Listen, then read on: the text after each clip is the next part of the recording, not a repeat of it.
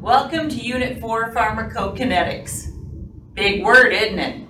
A little bit scary, pharmacokinetics. Don't be afraid of big words. They're just little words stuck together. Pull them apart and you can see what they're all about. Okay? Pharm. What is pharm? Pharma, big pharma. Don't we hear about big pharma all the time? Pharmacology, pharmaceuticals, the pharmacy. Pharm, drugs, right? Drugs. Kinetics. Now, this is the glue. This is like the hook that hooks this word onto this word. So don't worry about that. So pharmacokinetics. What is kinetics? Movement, right?